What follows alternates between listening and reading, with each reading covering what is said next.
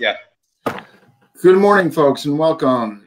Today is FMA discussion episode 142, part 2 with Marko. And those of you who did not see the first episode, Marko in that episode went over his journey, his influences, and what has led him up to this point. We couldn't do the demos last time. Unfortunately, he didn't have a partner. So hence is why we're doing part 2 rather. And this will be covering a couple questions we didn't get to. And then, of course, the majority of this episode will be focusing on his demos. So with all that being said, all right, thank you for coming on. Thank you for having me. Sure. So, and folks, if you're jumping in, please tell us where you're watching from and all that. And we're going to get started. So the last episode, for those who are watching now or who will watch this, if you want to see Marko's first episode, that's episode 128. On FMA discussion on YouTube, and I could post a link later here. But again, if you want to get some continuity as far as what led to this episode, I highly recommend you watch that episode. And again, that's episode 128. All right, we're going to jump into it. So, all right, let's see. One thing I didn't get to, or maybe I did, I don't recall, but it's okay if we recover it for the folks who maybe didn't see the first episode. Your system name, Ronin, why and what does it mean? So the whole name came from my martial arts idol, which is Miyamoto Musashi, the famous samurai, the famous swordsman who was known as a Ronin. And because generally the term Ronin described a waveman, someone that learned from different sources. Basically, he was the Bruce Lee before Bruce Lee. He took different things which worked and discarded those which didn't. So that's where the name comes from. The system in itself, it's not a system as much as it is, let's say, a roof, a broader term for grappling, striking, and weapon work. Okay, no, neat. Yeah, I'm trying to remember if I asked you that. I'm thinking I didn't, but good. I'm glad we got that.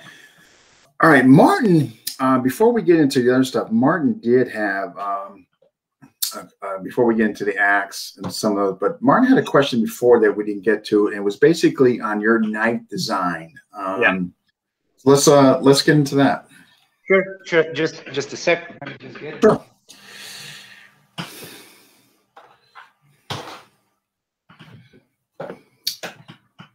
So this is, I don't know if you can see it well. Oh yeah. Perfect. Yep. Okay, so this is the witch finger. This is my collaboration with Joe Huck. So Joe is a knife maker from Wisconsin. He makes all sorts of knives, and I reached out to him. I wanted a personal knife for myself, and. He said, I think I sent him the design because I made this prototype in 2017. I was playing around with the idea of a small close quarter fighting knife, which you can draw in grappling range and in close quarter clinch range. And when he saw the design, he was like, I'll make a bunch of them so we can sell them together. Like we can market it together as basically it's a handmade knife. Like it's a handmade knife. This isn't made in China. This is all American made, and for the price of that's less than some factory knives. So basically, the design of this is. I'm sorry, I keep moving the knife because the image is inverted. So my left is your right. It's okay. Yeah, right there is good. Yeah. So basically, the knife is under. It's 5.8 inches.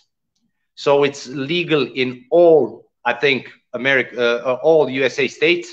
It's legal almost anywhere in Europe. The blade length is 2.8 inches. 2.8. It's a compact knife, but the blade is very thick. It's 3/6.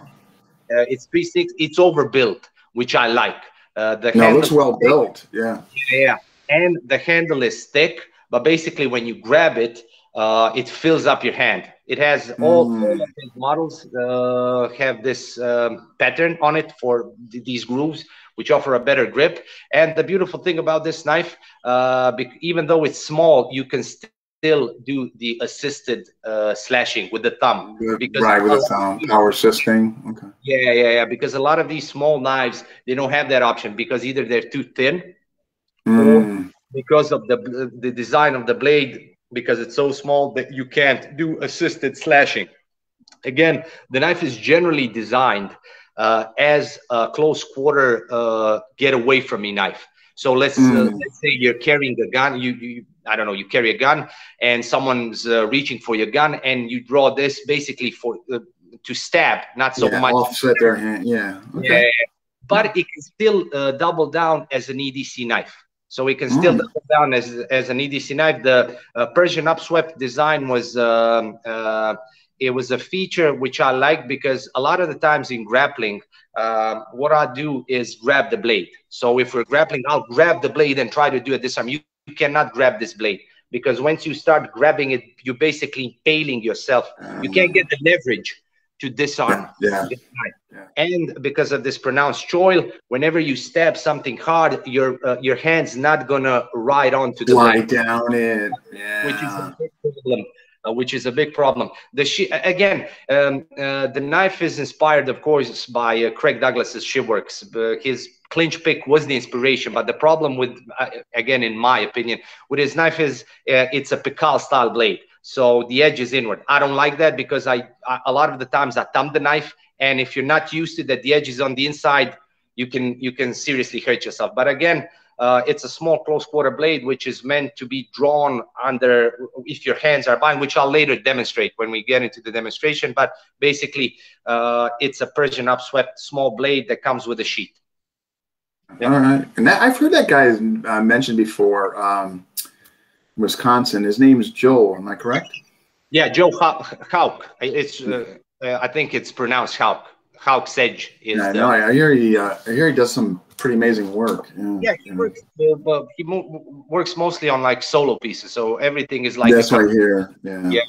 But he makes beautiful working blades, and this is why I got in touch with him, because I'm not a big fan of shiny knives and polished knives. Yeah, over-ornated knives, I got you. And I saw his work knives, which he made for soldiers overseas, some of his axes and stuff like that. And I said, like, this guy values functionality over flash.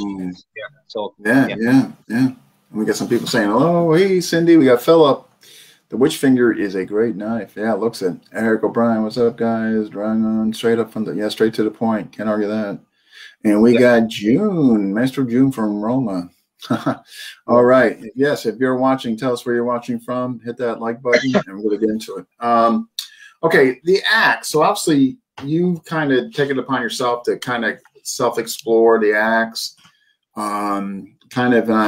Think this is accurate. You've kind of also made a subsystem, if you will, kind of, or you're developing a subsystem within your system, if that's fair.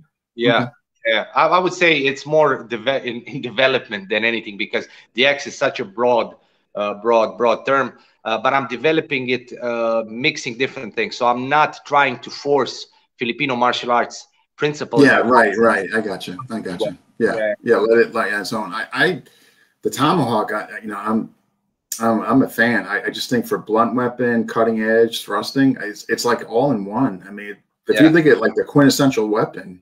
For sure. Yeah. I call it the fighting axe, because the tomahawk is like it's a very American term. But again, I'm exploring not just the colonial era, which was usually paired with the knife. I'm exploring the early medieval ages, so Vikings used in the migration period. And this is where actually later on the axe, the tomahawk shape took shape, and then when it boomed in America during the colonial times, it's when it took that tomahawk shape, which everyone thinks the narrow bit with either the pipe or the spike at the end. Yeah. I'm a fan. I'm part of Native American, so I did the Cherokee tomahawk, and I thought there was some great stuff in there. I thought there was some really I enjoyed it. You know what I mean? Matter of fact, I got my cold steel. Let me grab just mine.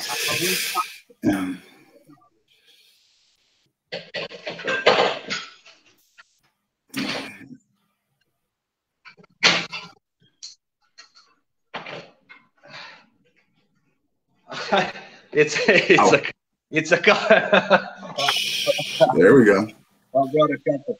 Yeah. Yeah. Yeah. So this would be the classical, like colonial style. Yeah, your wood chopping or utilitarian, what have you. Yeah. Okay.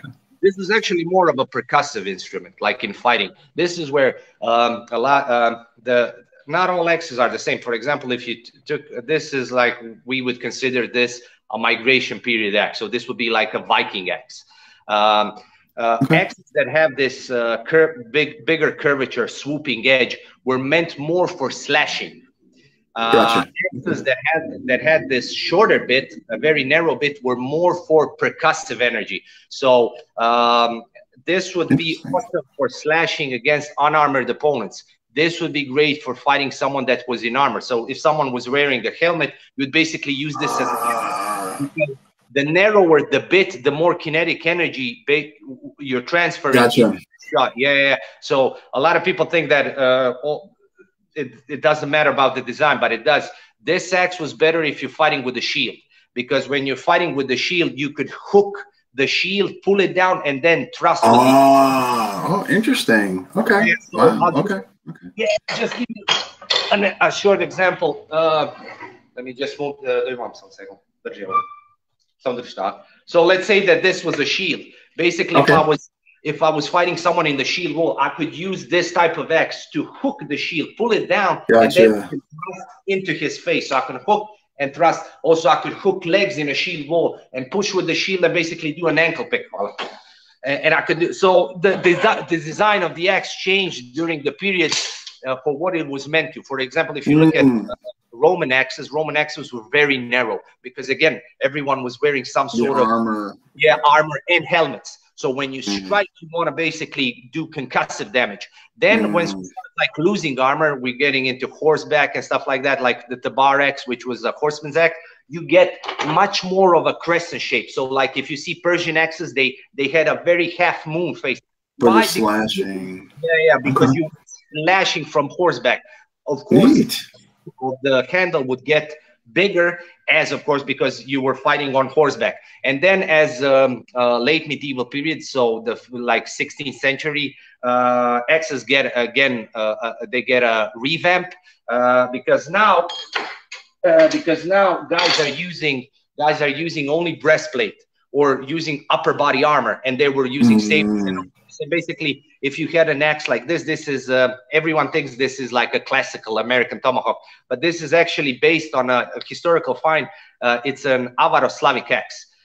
This was a famous axe used by Nikola Shubizrinsky. And what would you do? You would use it if someone was on horseback. You would turn this, you would impale him through the chest piece, pull him down, and then finish with the and the bit was narrow because the armor, you wanted more percussive energy than slashing. Interesting. Yeah. I'm sorry I ranted off. No. It was fascinating. No, that was no. And matter of fact, which leads, we can probably get into first question. Yeah. From Dragon. Is there a preferred ratio between the weight of the axe and the handle length, as far as you? Yeah. So for me, generally fighting axes, what makes a fighting axe is the light head. So if I compare, this is one of my favorite axes. This is a custom piece. It's a bearded axe made by my friend. Never seen anything like that. Wow. Yeah, it's a beautiful axe. I don't know if you can see the details on it. Yeah, I can. Yeah. So it is very thin. Can you see how thin it is, Dean? I do. It's not like you chopped wood. The wood chopping axes are very, very thick. So this is a very, very light head. Generally, fighting axes were like somewhere from 500 to 600 grams or 700 grams. And that's lighter than, let's say, a saber, if we compare it to the weight. Because of the lightness of the head, you could have a longer handle. And of course, if you're fighting like in a shield war or in open spaces, you would want that reach advantage. Like you would want it. Yeah, yeah. Okay. They use these tiny X's and they call them like tomahawks, but that's bullshit. Because of it's basically a sniper. Because of its front forward heaviness, whatever you strike, it's gonna either break or you're gonna hack it. So, all the way going forward. Okay. And if you look at it as a sniper, you have to understand that it comes with a price.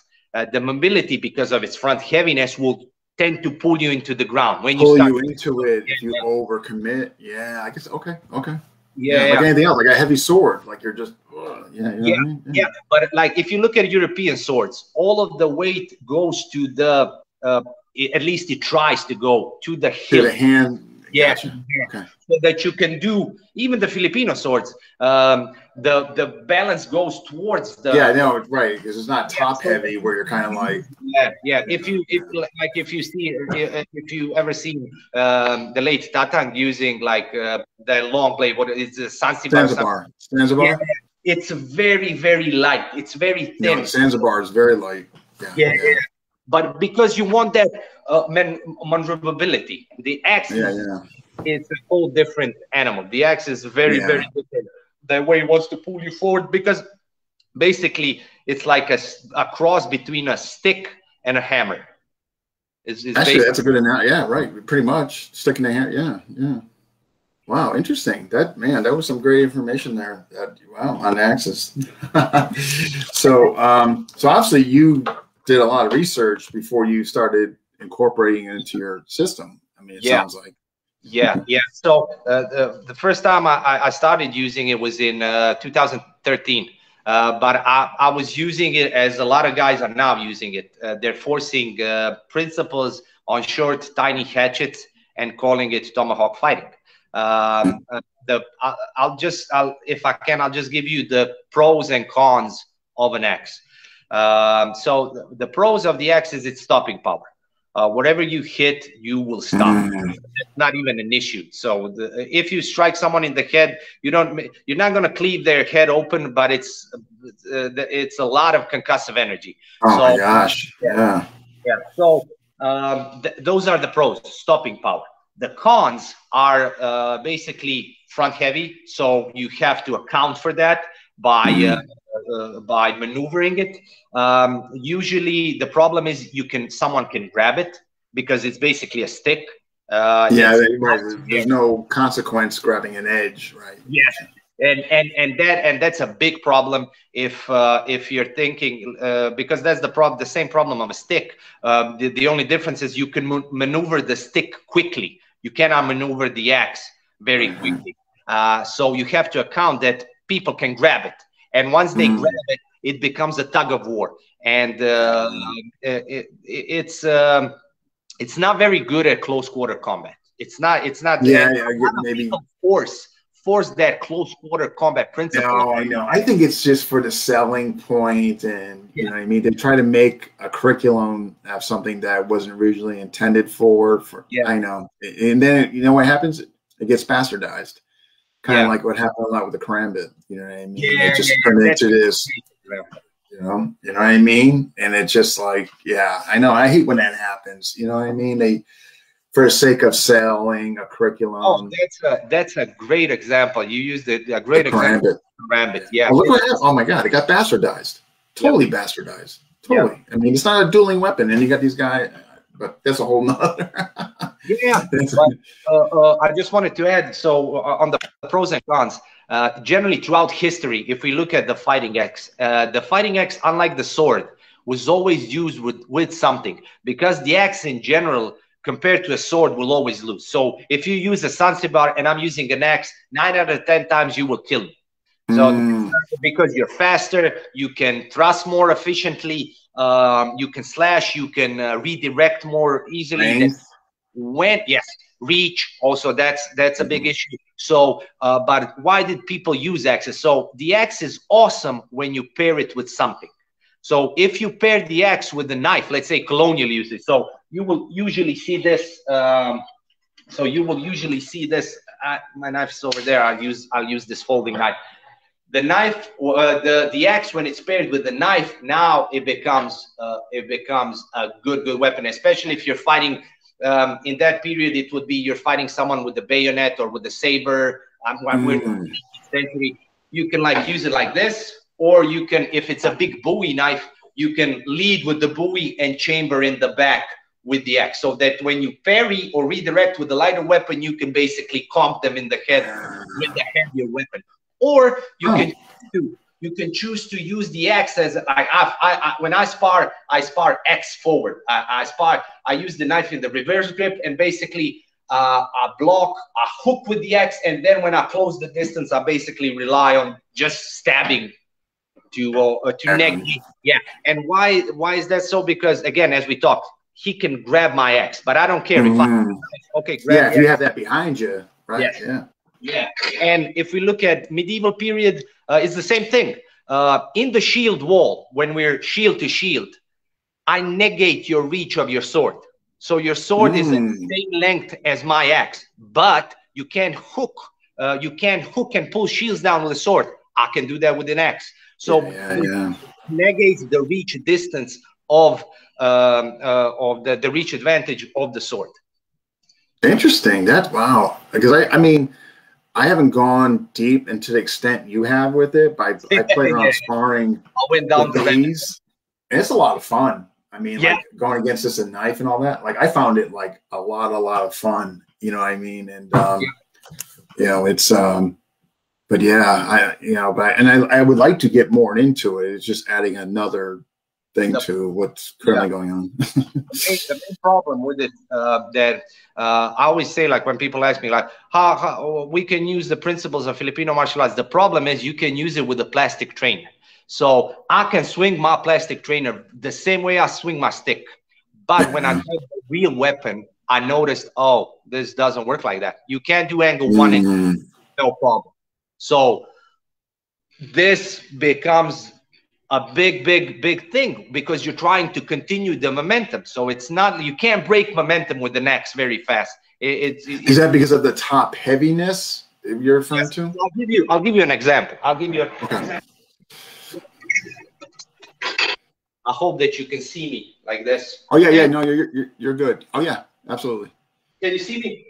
So this is a plastic trainer. This is made by Chris Caben. You interviewed him. This is yeah. Okay. This is my design, and he made it. So I can swing this without a problem, like a sword or like a stick, whatever. I can do easily angle ones, angle twos. I can do redonda. I can even abanico. Why? Because it's a light axe. Now you take this, which is 700 grams. Now it becomes a problem. Where does it become a problem?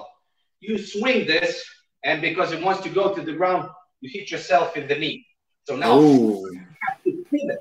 So because the weight is dragging you, you now have to redirect it and start swinging it, like, because it becomes very different.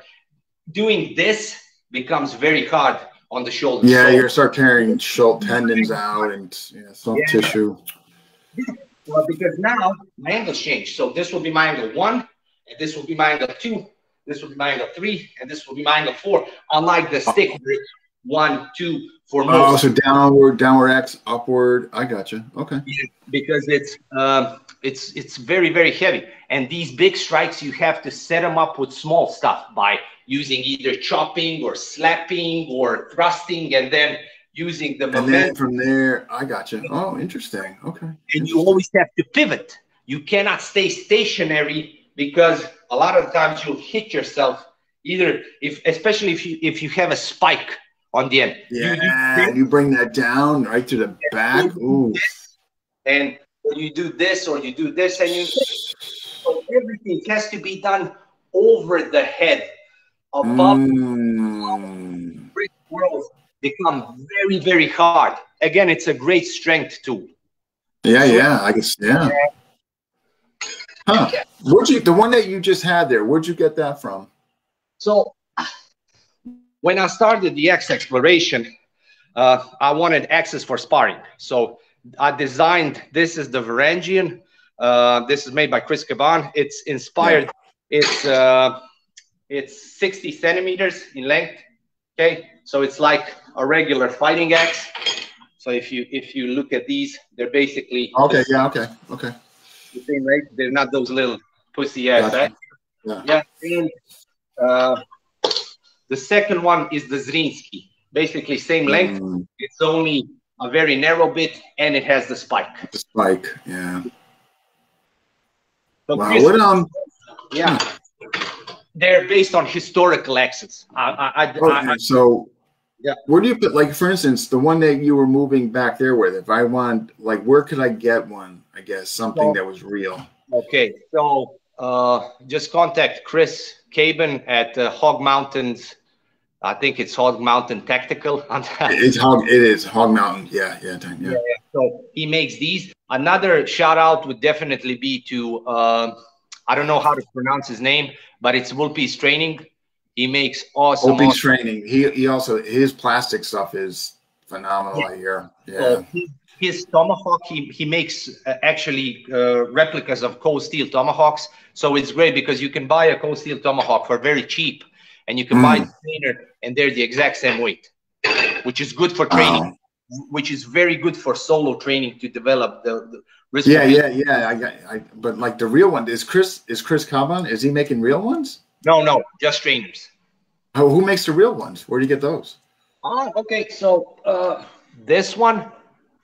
I'm sorry. So this is a cold steel Norse Hawk. So you can get that from Cold Steel. Yeah.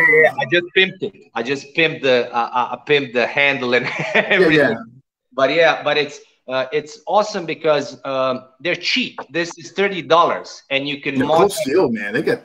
I mean, for what they sell some of their stuff for. It's really. I mean, they're not bad at all. Yeah, this one is. It's awesome, and I got this on sale for $25. So it's Cold Steel as well. Yeah, Cold Steel. This is the Trailhawk, and this is the Trailhawk, and the first one was the Norse Hawk. So Trailhawk and Norse Hawk. Yeah. Okay.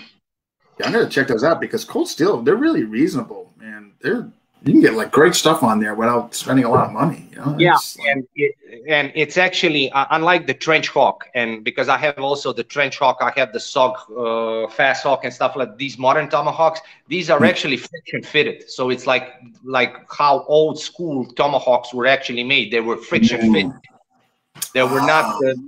They were not to make. I can take these heads off now and just by friction and gravity pull them back on, which is great for field use. This is why the tomahawk. Yeah, I'm gonna figure it out. I'm glad to hear that Cold Steel, man. Because if you compare it, this is the axe that my friend makes. It's a bearded axe. It is nailed. It has those wedges in, so the head can't come off. Gotcha. But these ones, you can just like hit them on the ground and the head comes off. And they'll come down. I gotcha. Okay, I gotcha. Awesome. Yeah. Oh, fascinating. We got Rich Dow. Yeah, it is fascinating, huh? Yeah, that was it. All right, I'm ready. If you're ready, I'm ready for demos. Yeah, sure. But I wanted to ask, what do you want to start with? You want to start with the axe, and then we can move to like a knife or grappling with the knife? Or you know what? Yeah, that makes sense. Let's start with the axe. Sure. So, I'm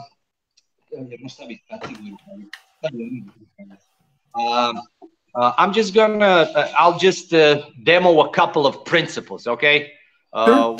With the axe, I don't think that you can find this on my page. I made a ton of free videos on the axe. I think there's a 5-part series on the axe, but I'll just demo a few things how to get you started moving with the axe. Okay? Perfect. Yeah. Perfect.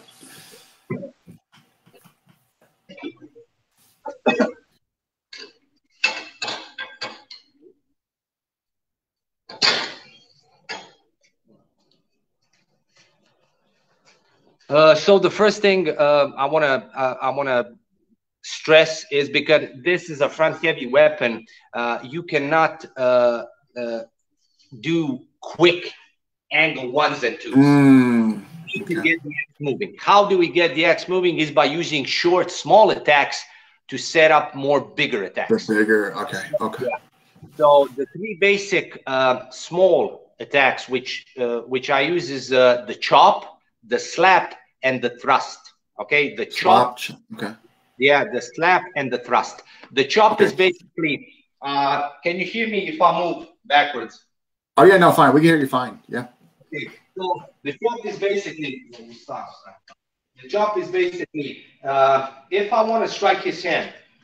If I load up and he moves his hand, this I'm closing because it's a front heavy weapon. He can counter very easily. So when you're fighting, because this is a plastic toy, I can easily get back to the counter strike. But if we were fighting with real stuff, if I missed here, I would need to use a huge amounts of energy to control the momentum. Okay, so the first attack we're going to use is the chop. Basically, when your hand is in this normal position, you basically just use a wrist chopping motion. So you're not swinging. You're basically just from the wrist and a little bit of elbow.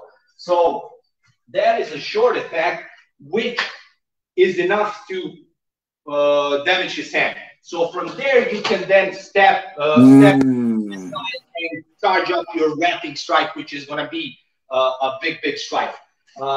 So again, you can chop to the hand or a quick chop to the face. Okay.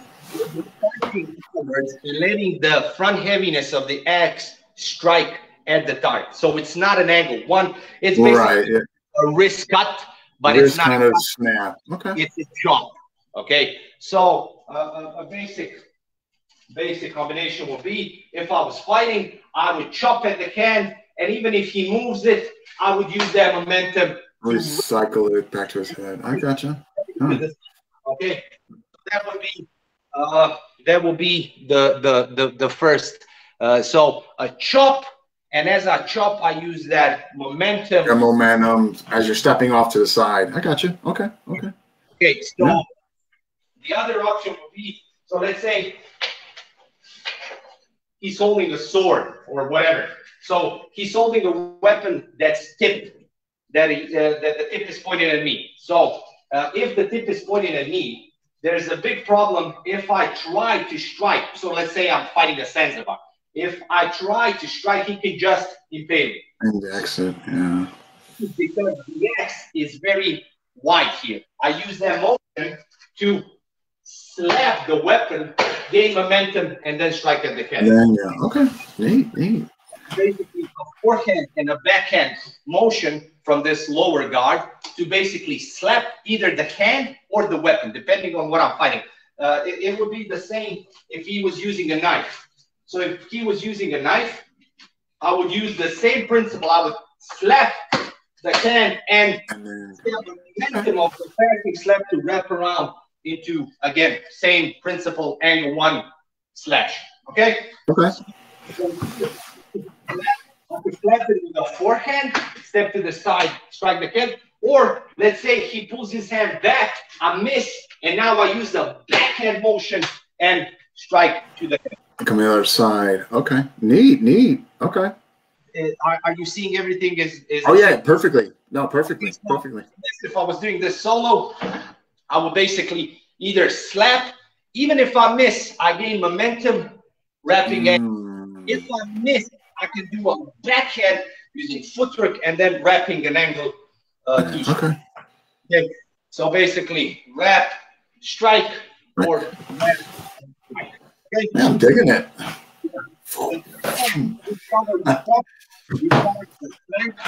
And now we cover one of my favorite attacks. It's the thrust. So the axe is very good at thrusting. People usually don't associate the axe with the thrust, but basically you're striking someone with this pointing part into the face. The point, okay. This is why axe design plays a part. But again, even if I stabbed you with this, even if I hit you this, oh my God, yeah, that's got a consequence. Oh my God, yeah. Steel is not rattan. This does not conform or bend. Okay. Yeah, exactly. So basically, let's say we're fighting a knife, just for the sake of illustration.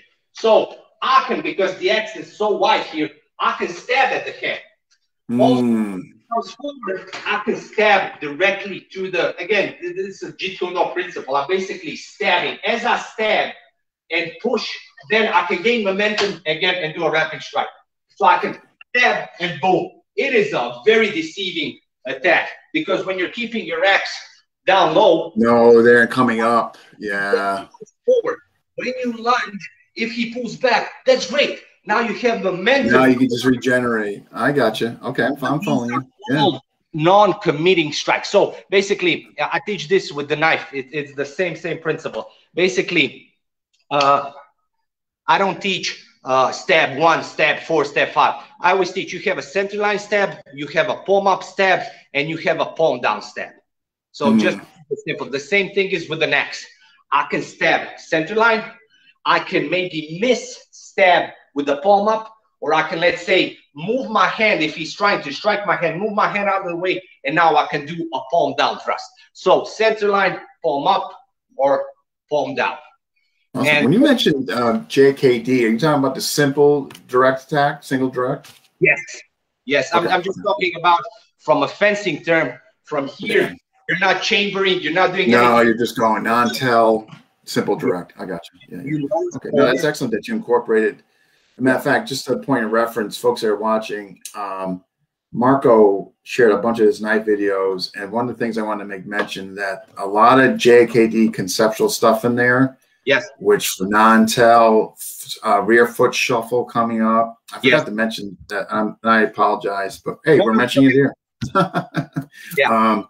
I enjoyed it, especially with the footwork you incorporated in there, the shuffle.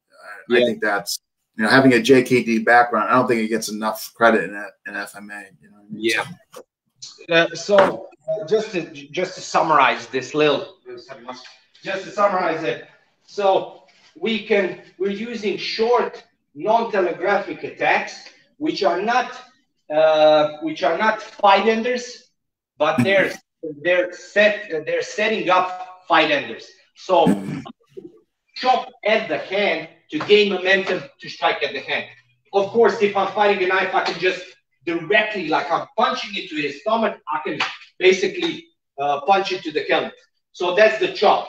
I can, if he's stabbing, I can slap that out of the way and strike with an angle 1. So I can chop, I can slap, and finally I can step out of the way and just thrust at his face as he and whatever you want. So that was awesome. Yeah, it's a concept of using short little strikes to set up what we know as angle 1 wrapping strikes or angle 2. Wrapping the finish. Yeah.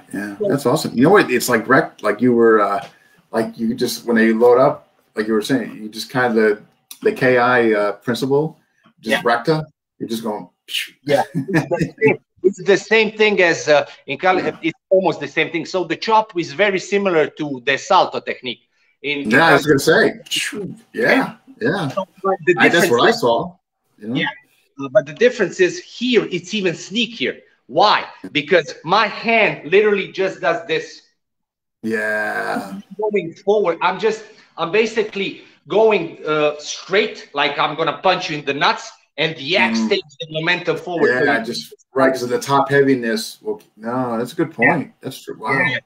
Yeah, so that's it's almost like when you're bumping, it's almost like you could be São Paulo-like. Yes. You know what I mean? Yeah. It's great stuff. I thought it was great stuff.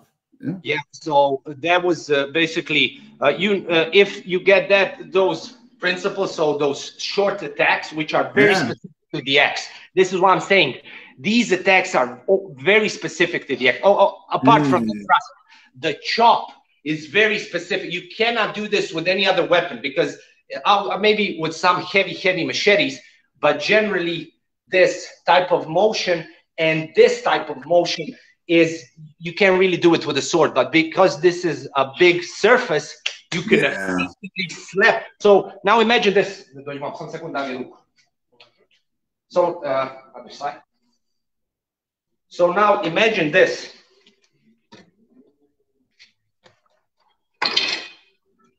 basically you're slapping. Oh, I know. You're slapping into the. You're gonna break the thumb.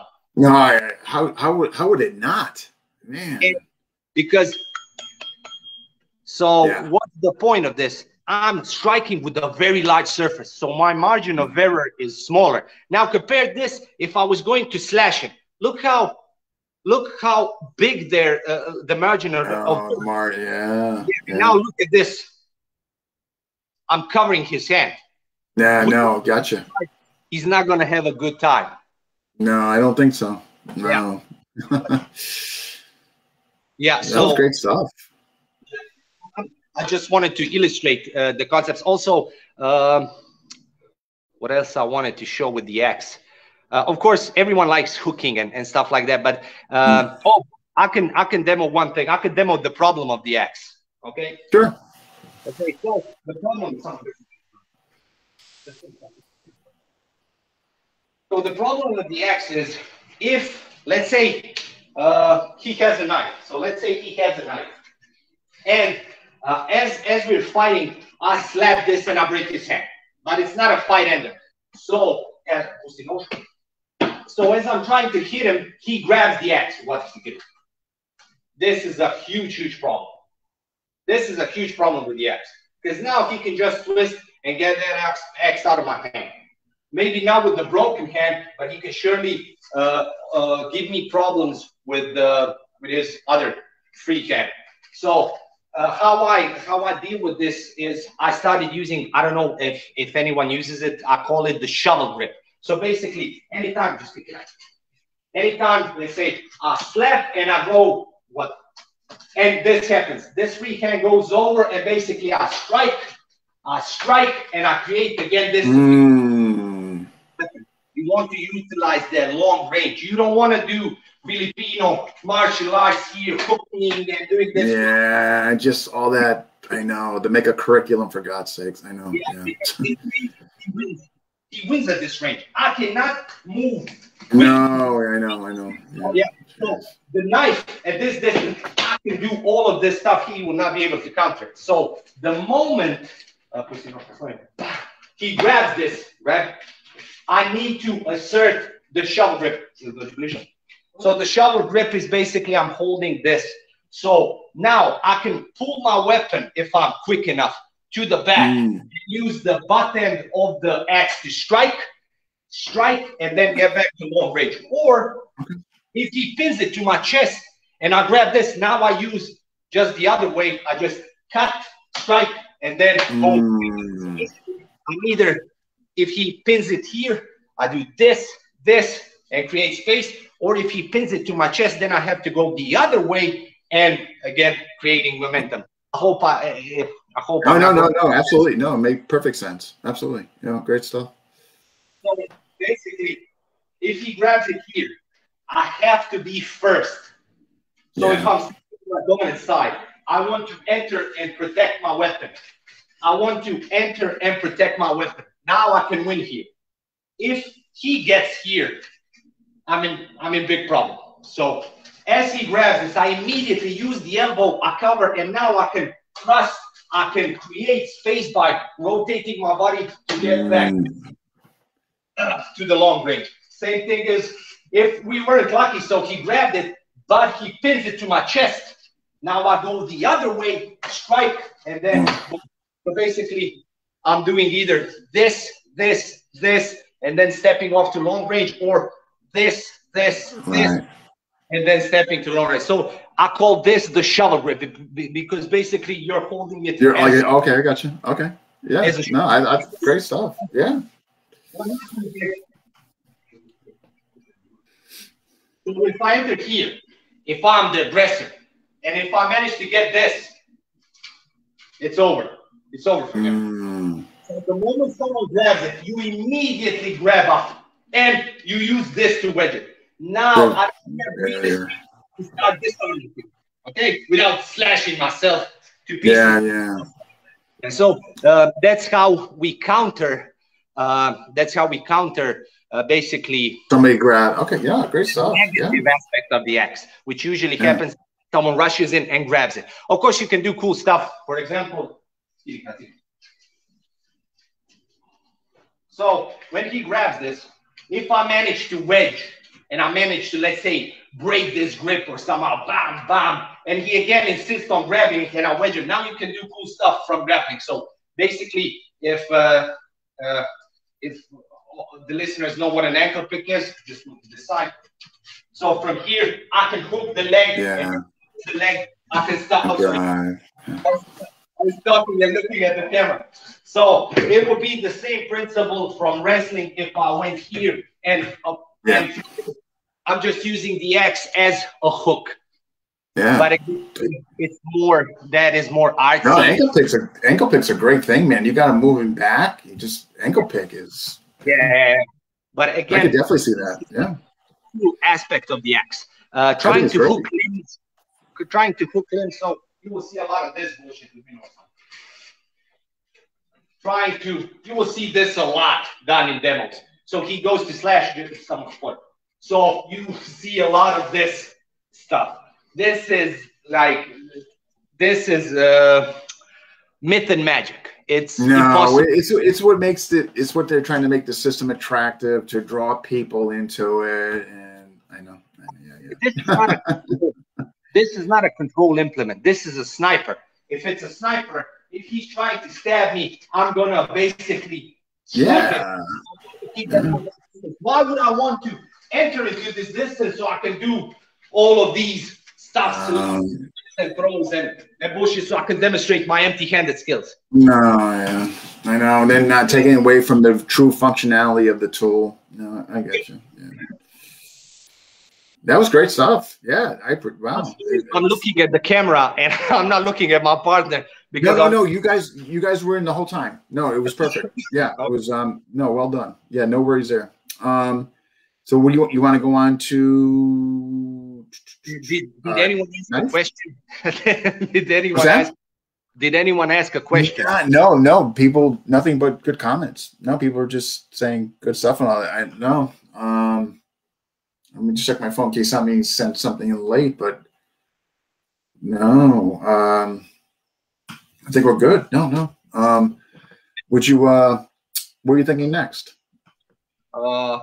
We can go to grappling with the knife. So that's a hot topic. I would say. Let's look at it like this, because there are a bunch of Filipino martial artists on the forum. Everyone's going to have their take on how you enter. So I'll just start from the 2-on-1 position, so that there's no like, he entered it like this, I would do like this. Yeah. So I'll start from a position where we already have 2-on-1. Okay. So just to how do you say, a disclaimer. This is meant just as an exploration when you're in a situation where you magically got two hands on one. You're either cornered and you can't do nothing. You're a bystander seeing someone get stabbed and you grab their hands. Again, I am not saying that grappling against a weapon is the only approach. I also do all the striking, drawing into the weapon, drawing the gun. So I'm just saying that this is a possibility that can happen, and we have a lock flow that we practice so that we get better at it. So I can show you that. Yeah, let's do that. Sure. Yeah. Okay. So, yeah.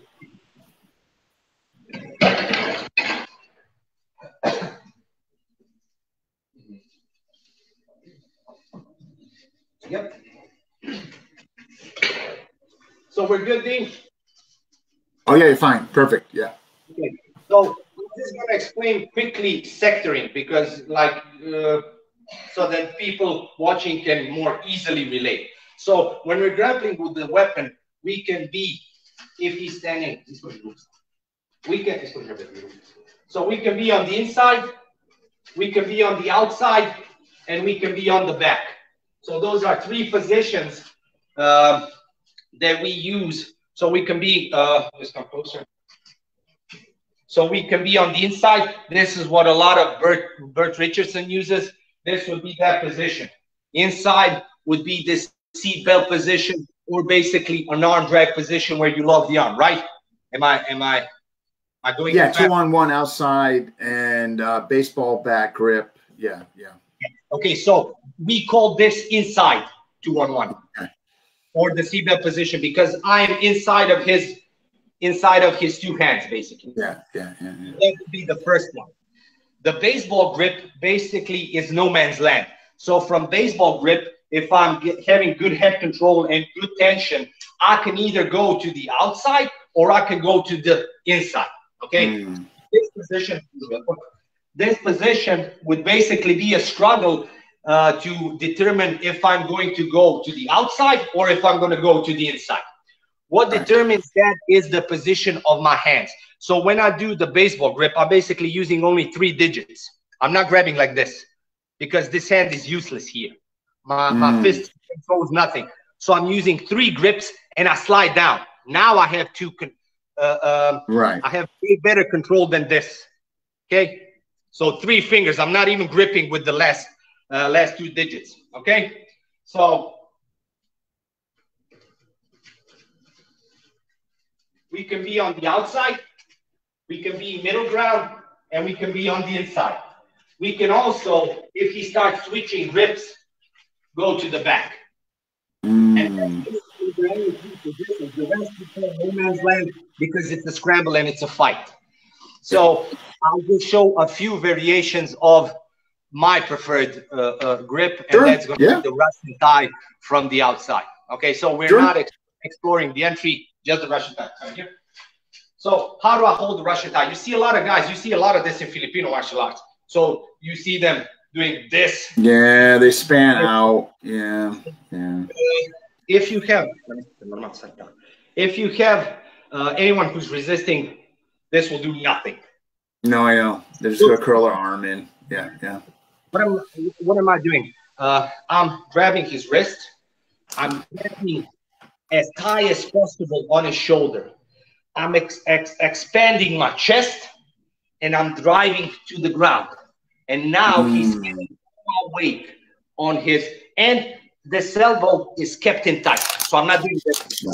I'm keeping this tight, and my head is low. So this would be a proper, what I consider a proper Russian tie. Why? Because if he starts to pull away, he can't pull. Of course, it will do nothing. He will manage to escape. But I'm keeping huge amounts of pressure and pulling him down to the ground. I hope I'm close so that the details are shown. Oh, yeah. No. We're seeing it. Now I'm looking at the camera. So this is good. I need to be pushing into his head and driving forward. This is what disrupts his and which prevents him from easily countering. Okay, so basically, wrist control. The deeper I get to the shoulder, the better. And head positioning is looking that way because I want to get into that direction. Okay, Gotcha. I'm expanding with my chest, so I'm not like this. I'm expanding with my chest and grappling and wrestling. I'm trying to hold tight because this puts a lot of pressure on his elbow. So I'm basically doing this, but with my chest. Okay, with your chest, right? Yeah. Yeah, you can see when I do that, he immediately goes like this to alleviate pressure on the elbow. Okay, so just to add, I'm sorry, I forgot. Okay, so the biggest difference between the empty-handed version of the Russian tie and the weapon version is I'm holding like this, so it's palm down. In grappling, I would hold it palm up. So I'll be holding it like this. When you grab the gun, you don't have the luxury of switching so easily. No, right. In the transition, I got you. Yeah, right. Yeah. So in the empty-handed version, you would basically lift your shoulder up, and then you see you get immediately into this position. Yeah. Okay. But because someone's stabbing, you're usually gonna be, you'll usually end up in this grip. Okay, so that's the main difference. This would be the weapon version, and this would be the empty-handed version. Empty-handed, okay. Yeah, the hand placement is different. Sometimes it will be like this. Most of the time with weapons, you want to push it down and extend to. Gotcha. Why is that? It's because what Russian tie? Okay, so why is that? So when he grabs this, how do I counter this? If I don't have a weapon, I can square up my hips and just study on, and I can just limp arm it, and basically I can then wiggle out. Okay, yeah. When I'm holding something, I can't limp arm it, because if I start to limp arm, what happens? I have to drop. No, right, because you're relaxing your grip to snake your arm out. Yeah, I got you. Yeah, because guys ask, why don't we see the Russian Tire 2-on-1 grappling in unarmed combat? Because it's very hard to get, especially when someone is sweaty. Hold on. It becomes. But when someone is holding something and they don't want to let it go, they are aiding you in the grip.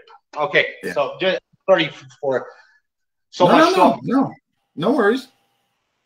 So once we're here and we establish this Russian tie, we have a few options. One of my favorite options is to draw the blade. So the first option, or the first drill that we can do, we will draw a blade. I'm using my witch finger. This is a training version, and it is slanted downwards. That's because this knife was designed specially for these types of situations. Oh, okay. So when I'm here, and of course, because we're in frame, you're not going to be statically standing like this. You're going to be pushing and rushing into it.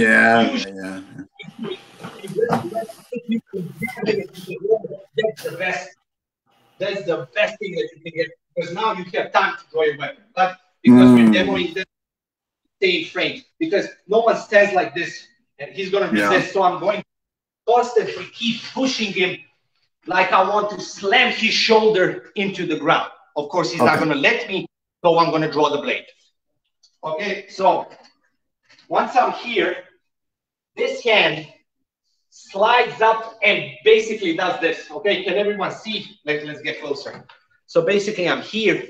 I over grip. Okay, so this is grabbing above his shoulder. Can you see it? Oh yeah. Yep. So here, I grip it and I hold it tightly. Pull. So now he's pulling me. Okay. This, as it grips, it grabs the blade. So from this position, I grip, I grab the blade, I pull my hips down to pull the blade. And then, Okay, so basically, from this position, and I grab it, we're pulling, we're struggling, I secure it, I get my hand. Now, I use my hips to draw the blade so that I don't release pressure on the arm, okay? So when I draw my hips and draw the blade from here, I can start stabbing, or I can push off, or So basically, when I grab it, the problem I had, which Guru Slaven pointed out, I would do this. Draw your hand. Oh, you left a gap where he could pull out. Yeah, I got you. I was relying on my speed, and I'm not going to be fast in 15 years. So I need to be under pure pressure. As we get older, we get that old man strength and muscle mass. So from here, what I learned in sparring is I snake my way, and basically I do this. I hug him, but as you draw. Okay. Now I don't draw upwards, because that releases the pressure. I don't draw upwards. Okay. I stay in place and I just squat so that the blade gets out. Okay. I'm still keeping pressure here. And now I just stab, or push up. So interesting. Everything's come out clear. We're tight. And as I get the purchase on my knife, I basically don't move my hands. I move my ass down so the weapon draws itself. This way I am not. I don't relinquish pressure. Okay. So that's one variation. Second variation, this is like cunning. This is like if you're fighting someone that's not trained as a grappler, and he doesn't have a good balance or a good base, you can do this. So basically, when you grab the Russian, you basically want to do this. You want to sprawl out with as much aggression. This causes huge amounts of pressure in the shoulder. He alleviates that pressure by also jumping, which, of course, you want to beat him to the punch so that you. Basically, what happens is, as I drop my way down, this will happen. Okay, am I in frame, Dean? Oh yeah, no, you're good. Yeah, perfect. From this position, instead of doing the classical police jumping knee on back, Stepan is very explosive. He can basically bench press me, bench press. So this happens. Here, I immediately jump with my shin. This causes huge amounts of pain on his muscle. From here, I can basically turn and armbar. He's tapping, you just can't see it. And as I break the arm, I can get the disarm. So, sorry again. So we're here, I drop myself into the ground. As I flatten him out, I immediately jump over his tricep. So my knee's cutting on his tricep. You can't hear it, but he's like grunting. This sucks. Yeah. I'll just relieve some of the pressure by lifting up. And you grab 2-on-1, turn the thumb faces down, and basic, yeah, and there's the tap. So basically, there's the tap. So you basically break the arm, and then you can take the blade. Yeah, yeah. So we call it we call it putting staples down. I don't know if you guys. Yeah. So but it's one of the options. Usually, when you're fighting, I'm sorry, Stepan's. Oh, his shoulder. I jumped too hard. So the third variation comes when I started grappling and doing weapon grappling with higher level grapplers. So they're not gonna fall to the chest. They're not gonna fall on their chest. They usually fall to the side, and then they're gonna curl. Yeah. So I'll show you a variation. Just scream if I go out of the. Okay, yeah, I'll definitely let you know. Sure.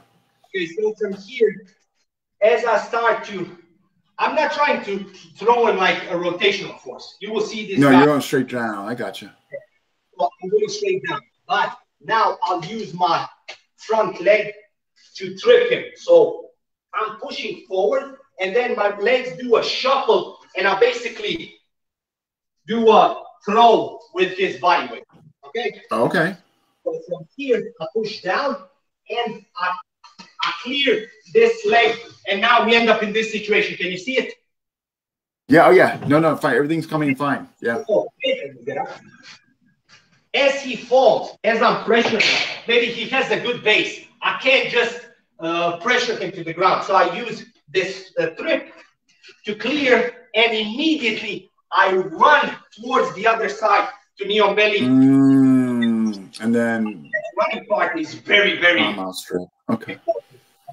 So from this position, we're fighting, we are moving him. I trip, and immediately I shuffle back and get to a knee on belly position where either extend his arm to get the strip again, going against the thumb, or if he manages to pull his arms to him, now I start pushing the blade towards him, which gives me a reaction. He pushes back, and I get the strip. Yeah, he'll help you with the disarm. Yeah. So, awesome. Yeah.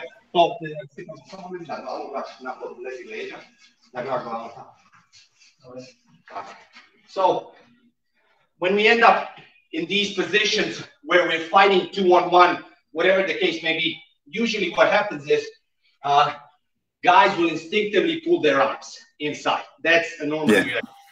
So if he extends, this is Christmas for me. If I get the thumb, I can just strip the blade. Yeah. Strip. So usually they bring their arms, so you have to be like this knee on belly position, but you're not gonna get the blade. Yeah, I can't get this. So what I do is I use my forearm, I push into their face, which again, natural reaction. If I'm pushing the blade into your face, you want to push back. As I push, boom, keep pushing back into this arm. So it's a push-pull action. Yeah, Yeah. No, good stuff. Yeah. Right. He's good at that, which is basically make it easier for you. Sure. To the guys that don't know what I'm talking about, when I grab, I always grab I slide to the thumb. Yeah. So this is old school Filipino, okay? Or I grab the thumb. I'm sorry. Okay, I grab the thumb and I go like this. And I'm doing down. I'm just using the floor to negate his explosive power. Because if I start doing this standing, he can explode and I lose control. But once I pin you,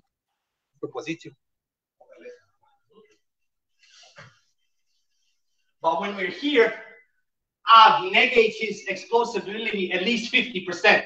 Now I can play with the Filipino stripping.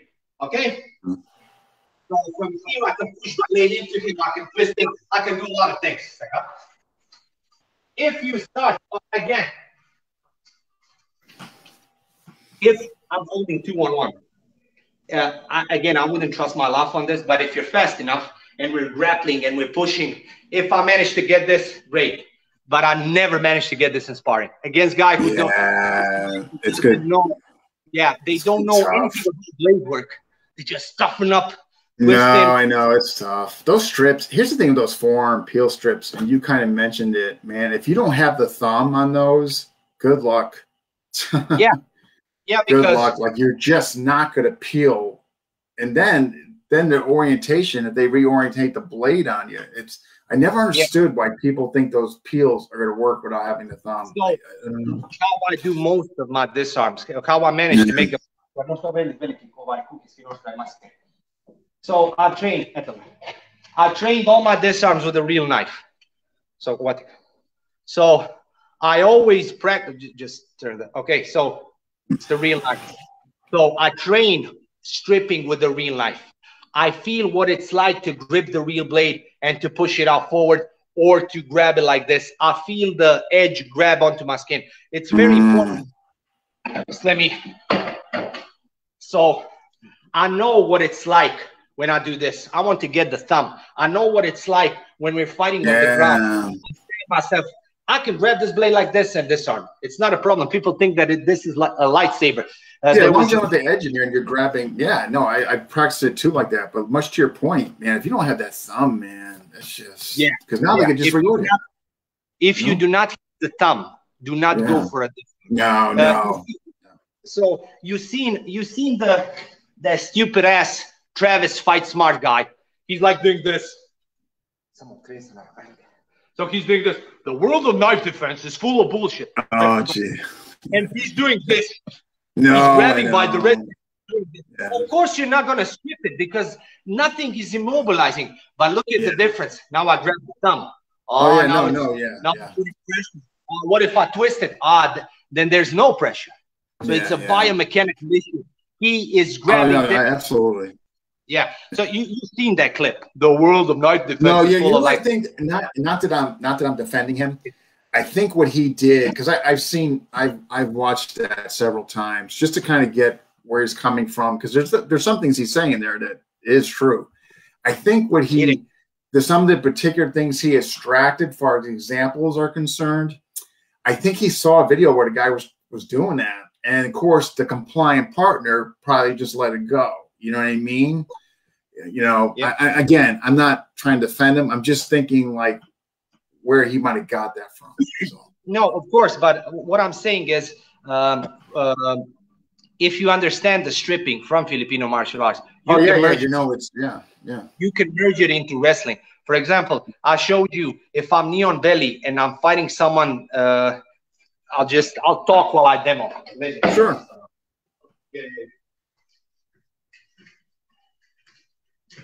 So we end up in this position, and he's fighting me. Use your other arm. So he grabs, he pushes, grab my arm. So now we're in this fight. If I don't have the thumb, I'm not going to go for the blade. If I'm just controlling the wrist, I'm not going to go for this. I'll rather immobilize it, move it to something else rather than going for a strip. This was a dumb demonstration. I went for an armbar. Of course, you can stand here and start dropping punches. You can just hit, yeah. You can, if you have control, you can strike. If you have the thumb, you have the disarm. If you don't have the thumb, don't go for a disarm. It's simple. Oh, it's good. Yeah, I totally agree, man. I just never understood those strips. Like, so I'm not going to mention the systems that I was exposed to those just for sake of politics, but I could never make them work without the thumb. Like, there's just no way. Like, But that is our I don't know if you followed Hickson Gracie, but Hickson is like all about positional pressure and strength. He says if you do not have a position, don't go for a submission. No, I remember. No, absolutely right. If you don't have position, don't hit because until you have position, right? It's the same thing, but we just it's a micro position. If I have but it's good. Yeah, you're right. You're absolutely right. It's a great analogy, right? If you don't have position, don't go for that strip because it's going to get. And our goal, guys are like, what's my goal when I'm grappling against the knife? One, it should be to have control. If you have control, then you assess, because I when I teach it, I say it like this. Do you have enough control? Yes. Can you draw your weapon? Yes. Draw it. Do you have enough control? Yes. Do you have a weapon? No. Go for a throw, kill his mobility, then work your way to the thumb. Do you have enough control? No. Get more control or create the distance. That's the thing, because those are those little checklist. You want to have a checklist when you're fighting. Your brain goes, do I have enough control? Can I go for this throw? Yes, go. Can I grab the thumb? I grab the thumb. I'm already 90% there. I totally agree with you. I mean, it's like not just from the point of reference of your checklist. I think what it comes down to, maybe you've talked about this before, I just think not enough people test their material out. I think what it is they get handed to it, so they make the assumption because it was handed to them that's going to work. They didn't check it. Or if there is an aspect of integrity, they'll say, hey, look, I never tested this out. This was given to me. I'm giving it to you. You know, but yeah, I agree. It's just it's tough, man. It's I'll illustrate your point even better. So we came up with this 2 weeks ago, and my buddy, he's a South African, by the way. He's a long time jiu-jitsu player. I was struggling when we grapple with the gun. I would get to the person's back with basically a 2-on-1 trap, where you basically pin the arm that's holding the knife to his body. And I didn't have his success rate in finishing it. Like the guy would eventually turn into me. I couldn't get a disarm. And we were like looking at like, how can we get a guy to the ground to disarm? So he came up with this, but I'm just illustrating your point. If you do not pressure test, you will not find different answers. Can I show it real quick? Oh, please do. Sure. Yeah. Okay.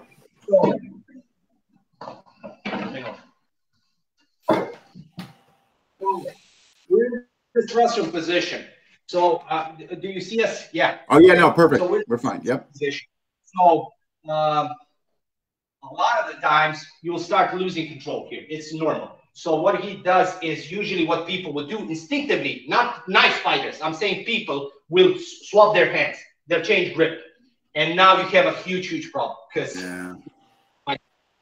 so what we do is when he starts changing the grips, this hand holds this, and this blocks at the bicep. When it blocks at the bicep, we slide down to the wrist. As we're sliding down, we basically come to the back into this 2-on-1 trap. Oh, rear seatbelt. Okay. Do you see it? Should I show it? Oh, yeah, no, I saw. Yeah, you want to show closer, but I saw the transition. But if you want to show it closer, sure. Here, usually what people will do naturally will do this. This is like a natural reaction. And I'll struggle. So if you try, again, so if you try to follow his wrist, this will happen. He will stab me. And this happens so many times. I was like, something's wrong. So instead of going for the wrist and missing it, catch the crook where the bicep meets. Okay, so now as he chambers, you follow him, and now he can slide to the wrist and get to the back. Okay, so just so you see, I have two hands on one. Ideally, this would be here.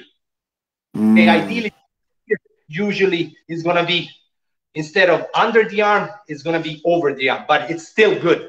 So this is better, but you're not going to get this usually when you're fighting someone that knows. You'll usually get this. Okay. So again, from the Russian, switch hands. So from the Russian, he goes, switch, you block where the bicep is, slide to the wrist and get to the back. Again, your head should be always in his back. I'm just looking at the camera. Okay.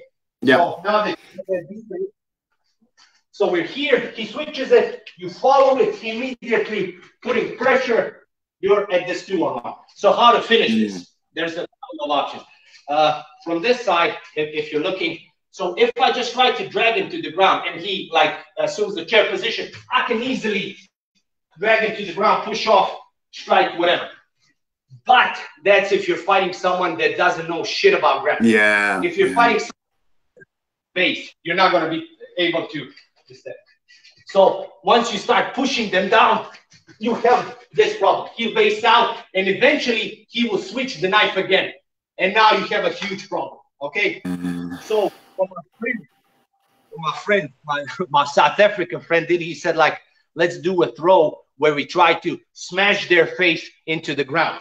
So when we're here, instead of trying to lift him up or throw him and pick him up, basically this leg traps his foot and you just dive roll into the ground. Okay. Yeah, what happens is he cannot post on that hand. No, he can't brace out. He can't brace well. Yeah. So he's flying with his weight and your weight into the ground. Yeah, that's a nasty crash. Listen here, that you see it from this side. And as I'm trying to pick him up, I hook this leg and I pull it towards myself. I'm not going to throw him because this is, but you're basically doing dive roll into the ground. The great thing, that's a can't break fall. That's nasty. Yeah, not just the nasty fall. What ends up is lazy. So you will end up. Let me hook your leg. So you will end up like this, which is great. I don't know if you can see, because I can now you can push off. His leg his knife is strapped under him. You can strike, you can stomp, you can get to your weapon, but it's a great little. It's a great little.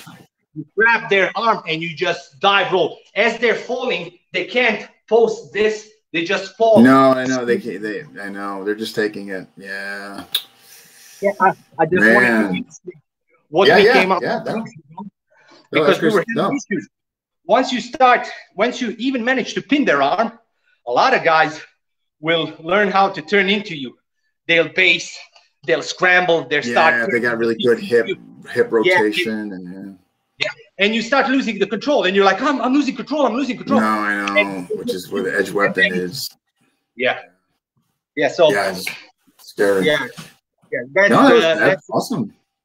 That's a South African mentality for you. He's like, we should smash their face into the concrete. Just drive Cape Town.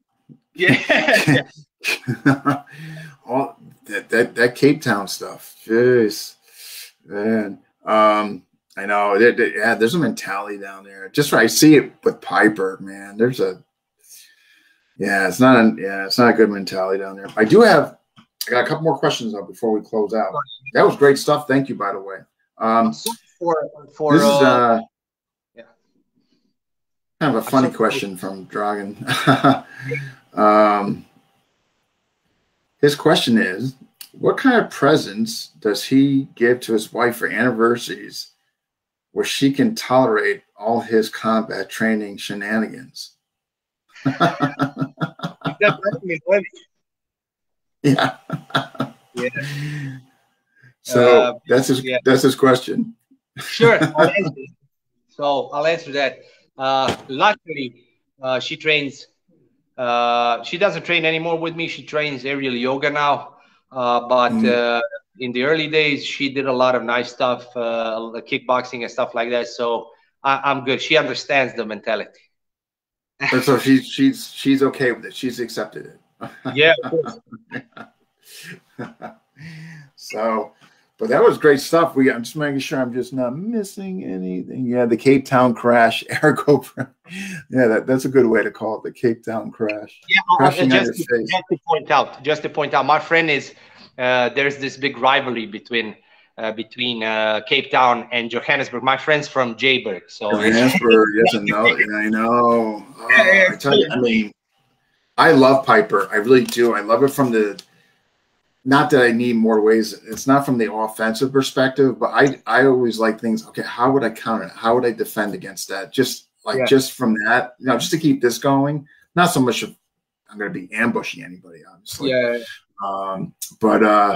But yeah, but it's there's a man just from really getting deep in it. There is a, you know, not obviously it comes from the criminal element, but there's really the criminal element. You know, I don't. That's not good stuff. But future. So wait, hey, just before I close out, what are your future goals for you and your system, whether it be the axe or whatever you got going on? What are your future goals? So my future goals for myself is I've started training now online with Guru Arnold Narza from. I think I saw that. Yeah. I train as much as possible with him. I want to get better at the sword, but from an art perspective. I know I'm not going to duel anyone, so from a historical arts, whatever you call it, from a dueling perspective, I want to get better at that. I want to get better at grappling. I want to get better. I want to grapple a ton more now. We in this stupid pandemic, we have to train illegally. Brazilian jiu-jitsu. Yeah, so I want to get that, and I want to get down the road. I want to, because I'm blind in one eye. Someone was making a joke like, "Why are your eyes so weird?" I'm blind in one eye, and I from strikes. So I lost the sight in my eye. And well, I'm sorry, but obviously you're compensated for it. You're doing well. I mean, yeah, right? yeah. My brain learned to compensate but like fighting.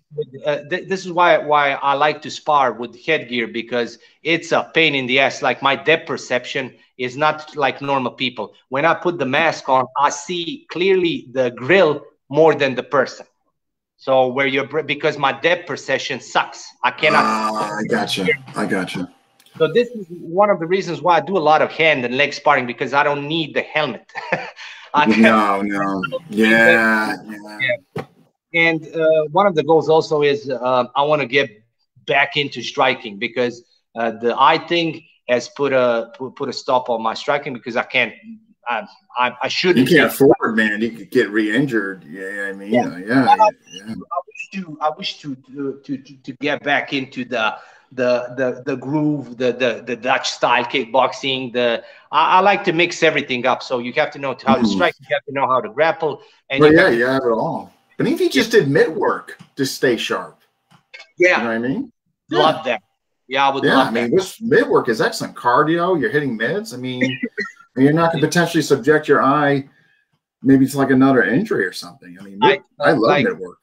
Yeah, I used to do mid work, but now we put on gloves and I'll just like cover to close the distance. Yeah, I'll close in. Right? Yeah. So now it's mostly like the guys that I train jiu-jitsu with on Sundays. We like to keep that street element, so we do strikes on the ground and stuff like that. On the ground, yeah. We do it at a low pace because again, one wrong strike and I could lose the eye again. So it's just not worth it. Yeah, right. I mean, I think there's something to be said, kind of going at that Tai Chi where you can feel things and all that. Like, who's to say you have to go ballistic all the time? I mean, there's a benefit to kind of going that slow and feeling things and all that. And I still do a lot of grappling. It's very taxing on me though. I mean, I'm telling you, like, but I do it just because of maintenance. And what I do is I always do it with expecting the weapon to be drawn. So just to keep me like in that loop where like I'm not looking for arm bar or Americana or you know a bunch of chains, you know. Yeah. It's taxing though. Yeah, it is. Especially like you can conserve energy when you're ground grappling. You can conserve energy. You can play bottom and you can like be patient and stuff like that. But stand up grappling is so taxing, like fighting for grips. Oh, and you go against like I don't know who you have in your camp. Yeah. Like a couple D1 wrestlers in the clinch. And man, you have no idea until you're in the clinch with one of those guys. Their drive, that constant, the slapping when they grab the gun, just that drive. And when have you ever met a wrestler who's gassed out? They have like just like unstoppable energy. They're just constantly. Yeah, but I told you a story. My coach in Brazilian Jiu-Jitsu is a black belt under the famous Roger Gracie, which is regarded as one of the best Brazilian Jiu-Jitsu. Royler, wow. Yeah, no, not Royler, Roger. Roger is. Oh, Roger. Okay. Roger is a huge man, and yeah. So just to give you a perspective, my coach is bigger than Alistair Overeem. Like my coach is 120 kilos. That's 260, and he's almost 2 meters tall. His wrists are as thick as my thighs. So we did this grappling with him. I did this grappling. I told you the story. He grabbed my wrist, and I couldn't with one hand, and I couldn't break the. You know how you do this? You do an arm drag. Yeah, you answer the telephone and the whole. Yeah. So what happened is, grab the knife. So what happened is, I couldn't break the grip. So what happened is, he was grab my wrist. So he was holding it not with 2 arms. He was just like, we were here, and I couldn't break it. I tried to do this. I tried to do all of this stuff. Nothing. He's like a giant. So I started doing this because that's the only script I could do against. I couldn't. So the infamous Lameko move wouldn't even work. You couldn't. No. I don't call it. I didn't know it was in Lameko, but it's basically a duck. That's where I first saw it. I mean, that's. So this would be basically a duck under from wrestling. Basically, you would Again, I'm not saying Lameko. That's where I first was exposed to the mutual grab. Yeah. This and I couldn't do anything. So I was like, I'll put the knife onto his forearm and I just knee break. Wow. Yeah, that's pretty scary when somebody grabs your wrist and you can't freaking do anything. Don't have an idea. Like people say, oh my God, wrestling, jiu-jitsu, that's just a sport. When you meet people that invested 20, 30 years in it, world class. It's like he moves me like a child. Like I literally sometimes say, like, it's like you're grappling. I'm like a child to you. Like he just moves me. Like, isn't that crazy? Yeah. I know, like they're just, oh man, I know. That's when I tell you, that's when it kicks in humility, man. Like, when you're, you know what I mean? When somebody's just kind of just, we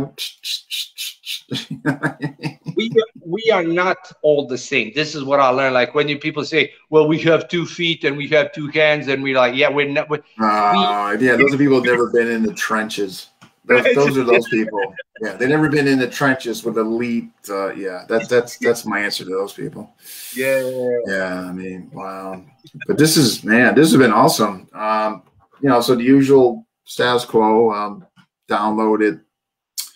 And post it to your wall. But thank you so much. Those are great. Great demos. I just want to thank your friend too, or your training partner there. Yeah. You have to thank him. Is he there? Yeah, he is. Why, Stefan? Wave. No, thank you. Yeah. Is his shoulder okay? Yeah. Stefan is strong. He's very, very strong. Okay. Yeah. So yeah. Are there any more questions? Let me double. I don't know. I did get those. No, really positive comments, of course. Are there anything you would never grapple with the weapon? You will die. Don't ever go to the ground. It's magically filled with crocodiles, and you will die. Yeah.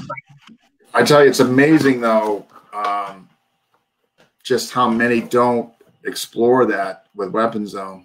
I think it's improving because social media, more people doing it. I mean, Burton advocating it. I think more people are saying it. But I tell you, I have his DVD. 2-on-1, the street grappling versus a blade. Yeah. Oh, did you get it? Yeah, I got it when it came out. Yeah, I did the whole program. A lot of stuff I like. I mean, I think, I like this whole. The only thing with the guard, when you're in somebody's guard, or I'm sorry, when you have somebody in your guard. Yeah. I just find that sometimes the kick out is the best thing you can do because they just have too much access to you. It is. But again, like I showed you the Russian 2-on-1, right? Yeah. We did. Oh, usually, what will happen is when people are wearing clothes, you can extra. Yeah, you can. Yeah, and it was a better grip, but if you don't have that though, man, they're just Yeah, but like what he was saying, like when you're in the guard, if he's wearing a t-shirt, then okay, but you can easily control the sleeves. Like you can go for that like spider guard where you basically put the elbows. Yeah, you can go for that. Again, I would kick out and draw my blade. You I'm do not. telling you though, but here's the thing. Yeah, you do not want to be the one on the ground. That's the agree worst with you. thing. Yeah. No, I know. But if they have the clothing, no, I found that works. And then I put my knee and put their arm over my knee, and it works well. Absolutely. But they don't have clothing on. Yeah, it's a man. I always found kicking out. Yeah, but where do you live? You're in Connecticut, right? Yeah. So people wear jackets. No. During winter, yeah, I'll be good. Like, yeah, but like summer, yeah. I mean, generally speaking, 8 months out of the year, I mean, long sleeve, yeah. But but I agree with you. Yeah, if you can get that clothing, I mean, that's excellent, right? But no clothing, man.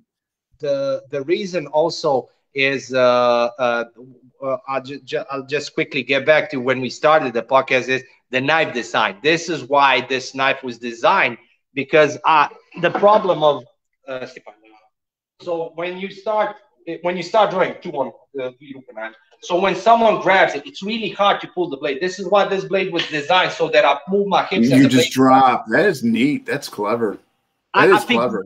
It's not my idea. So this type of drawing with your hips, that's Craig Douglas's work. That's like from Shivworks. But again, I took the design because that is whenever you're grappling, whenever you're in any type of position, I can just, even if he traps my arm, even if he traps, you have a battle here.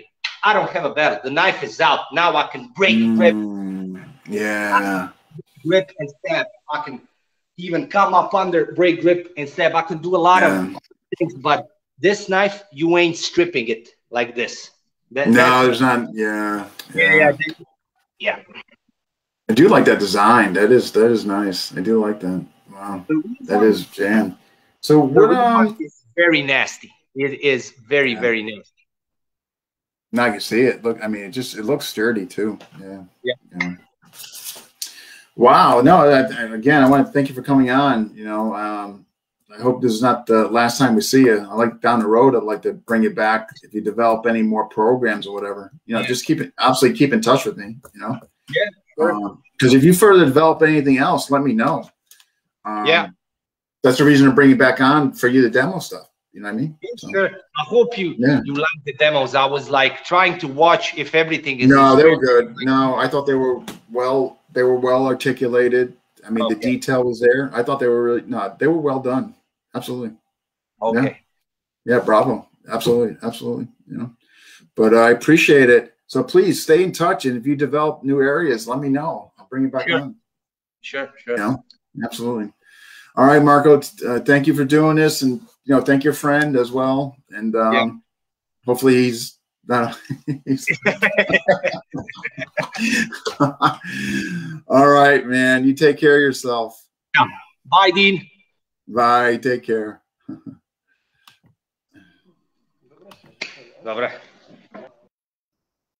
All right, that concludes episode 142, which I'm going to have to kind of delay posting because I have a couple of others episodes I haven't been able to get up yet.